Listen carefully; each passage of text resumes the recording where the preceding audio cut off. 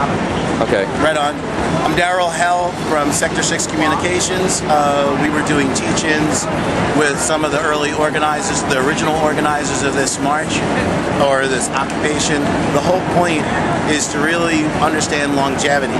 So once you can get past the idea that this isn't just a one-day event, you have to think about, A, how to extract the money from the system so that way they'll be forced to capitulate and at least to address some of our demands. Simultaneously, we're coming into an election year, which is really important because now none of the politicians feel comfortable at where they're at.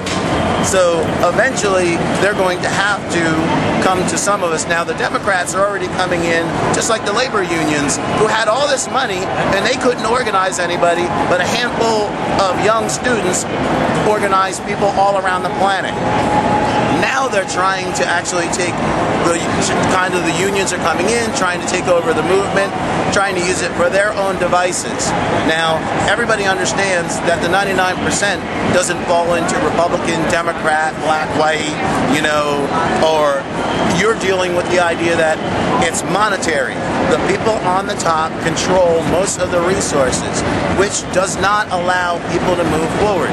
We refuse now to allocate money towards education, towards elder care, and really, if you look at those just two things, if you don't take care of your young people, you're not going to give them any motivation to do anything in the future. And if your young people are watching how we treat our elders so poorly, what's the motivation for them to do anything? So the people in the middle, like us, we just kind of get screwed.